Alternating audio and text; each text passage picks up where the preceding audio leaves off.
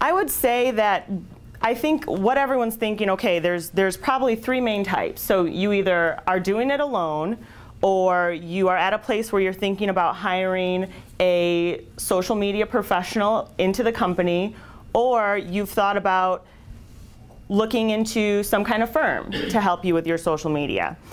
My recommendation is that we can maybe do all three of those things over the lifespan of your company. And so obviously, you've got to start out, unfortunately, going it alone. Any small business owner knows there's a certain amount of bookkeeping you have to do on your own right away. There's a certain amount of accounting and marketing and asset management that you've got to do on your own when you start a small business, and social media is the same way. I'll also use those same examples as when your business does start growing. There are certain things that you do want to outsource. An accountant, right? Maybe some legal help.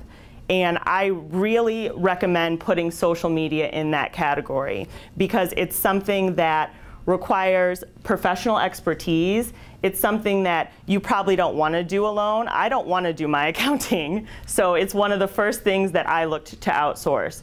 But I also internally with my business quickly hired people to help with internal social media as well, because I am running a business just like a lot of you out here today, and I don't have the time just like you don't. And I don't recommend that you sit down and try to go it all alone. Even though I know what to do, it's just sheer time.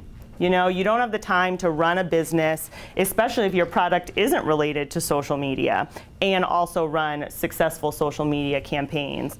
And then ultimately, we all want to get to the place where we're either owning or working at a firm that is large enough to hire a social media team.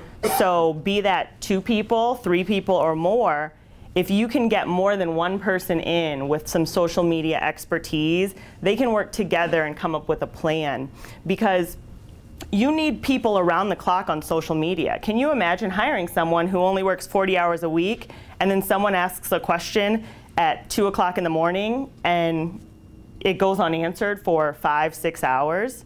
And I think if you're doing it, you might be up checking. If a firm's doing it, you can ask them to be up checking. But somebody who's just, you know, a 40-hour-a-week employee, you can't ask them, you know, you can only ask for so much overtime. So I think that going it alone first is something you have to do, and then you want to look into a firm, and then ultimately you want to build an internal social media team.